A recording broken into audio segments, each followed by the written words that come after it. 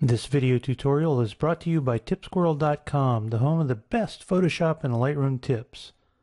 Hi everybody, Mike Hoffman here, and in today's tip we're going to be looking at fixing perspective distortion in your photographs. Whenever you have a flat two-dimensional camera sensor and a three-dimensional world, it's inevitable that you're going to get distortion, and it often takes the form of perspective distortion, such as you see in this image. We have lines that are going at all strange angles, and we'd really like them to be at horizontal and perpendicular angles. Now there are a number of ways to fix this in Photoshop and Lightroom, but I want to show you today a very easy to use tool called the Perspective Crop tool. This will allow us to both crop and fix the perspective at the same time. We find this tool by going to the toolbar and looking under the crop tool. And if I hold the mouse button down, this menu expands, and here we find the Perspective Crop tool. Once we select this tool, we can go in and drag out a crop rectangle, and I recommend following approximately the border of the area that you want to align to.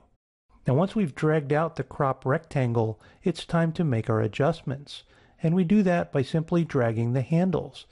If we drag a corner handle, we see that this corner moves independently of the other corners in the crop. We can go down to this corner and drag it as well.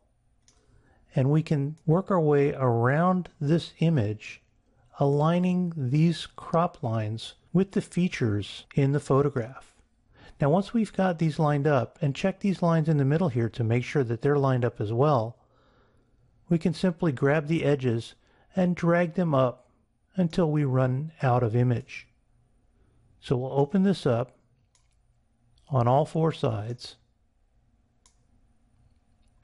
and once we do, we can click the check mark here and commit the crop. It takes a second, and now we've got a cropped image that also has the perspective distortion fixed. Notice these lines are much straighter than before.